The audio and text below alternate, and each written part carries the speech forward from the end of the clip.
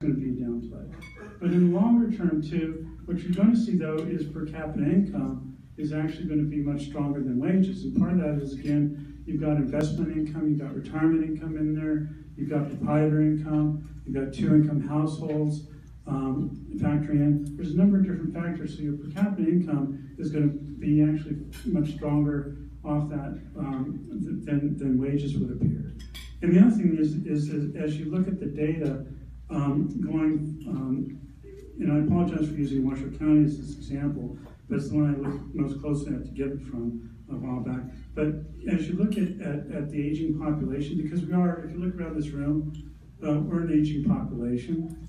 And what people are doing as they get older is they do pay off their house. And you're actually seeing an uptick in people paying off their mortgage and staying in owner-occupied homes. They're older.